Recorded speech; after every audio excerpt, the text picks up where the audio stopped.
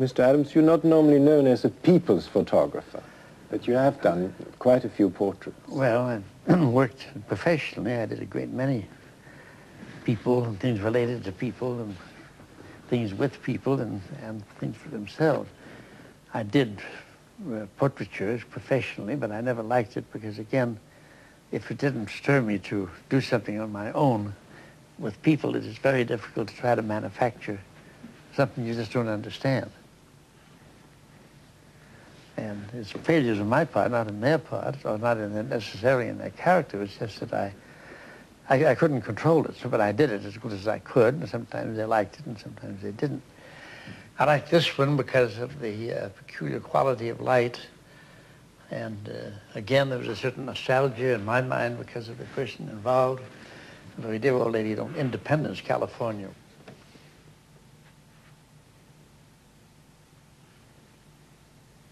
This is an interesting image. This was the camp near the shipyards at Richmond. And both parents were off working in the yards on probably double shifts. And this boy was keeping the little kids under control. There's actually 4 of them. And this little kid was being interviewed, and he was scared to death. But the intense element of the thing I see, again, the picture of my mind's eye, and I reach for another camera, a little Rolleiflex, and I've had no chance to really compose. The whole thing was done in just a matter of a minute. But it's very difficult to print, but it has a certain quality that I like, and I would put it in with my good work. These children were obviously not aware that their photograph was taken. But except I think the little baby was.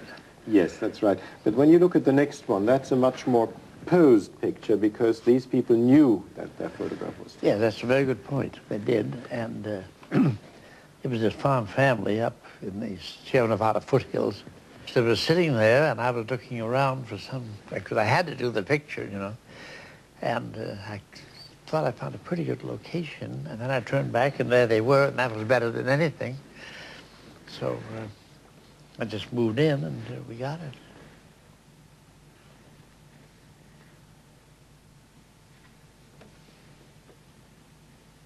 But this picture is coming up. It's a very recent one. Yeah, about November last year. I mean, her face is almost like a landscape. Well, she's an incredible person and one of the very great artists. I said, I want to make a photograph. And she said, oh, why? Why did you find somebody that's worthy of photographing, or some such silly comment?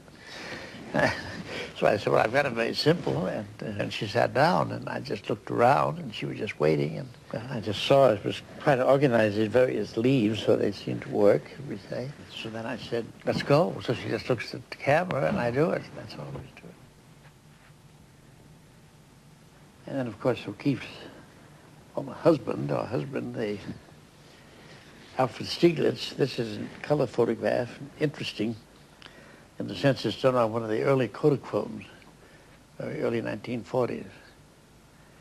And we had this print made fairly recently, but the color held very well. And it's just sitting in his office with a window lighted, no artificial light. But talking about color, you do prefer photographing in black and white? I still do, although now with the modern materials, things are getting better. But color always seems to cheapen a bit the photo. I mean, is it advertising which has done that? In a sense, most advertising photographs are all done with controlled light, and the color values selected, and they make the recording. When you get out into nature, you have a variation of what we call Kelvin or color temperature, a very complex contrast problem, and you can't do anything with it. I mean, the nature, the green may be very beautiful, and the ocean color out there may be beautiful, but it comes together with what the film says is realistic, it'd be very ugly. So part of the visualization that you'd have to consider would be what's going to happen to color? How can I control this color? Can we have a look at your gallery? I think there are some of the larger ones. Yes, sure. So it would be very nice to take a look there. So,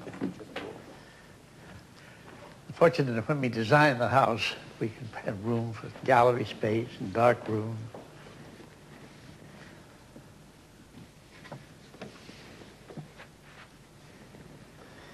this must be your most famous picture, isn't it?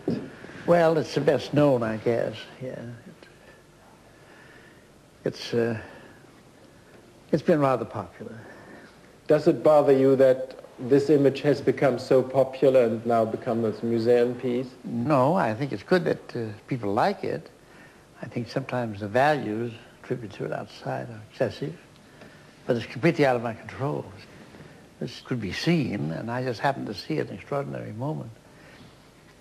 And the picture was actually made with a leeway of about 15 seconds, because the sun went off the courses. He was illuminated from a very western sun going along the edge of clouds.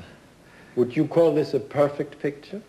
No, it comes pretty close to it, but I couldn't find the exposure meter, and I had to rely on what I knew was the brightness of the moon, or the luminance of the moon, as we say. And I could have given it more exposure with a little more support in the lower areas, but I can't cry over spilt milk. Have you taken the perfect picture yet? No, the best picture is around the corner, like prosperity.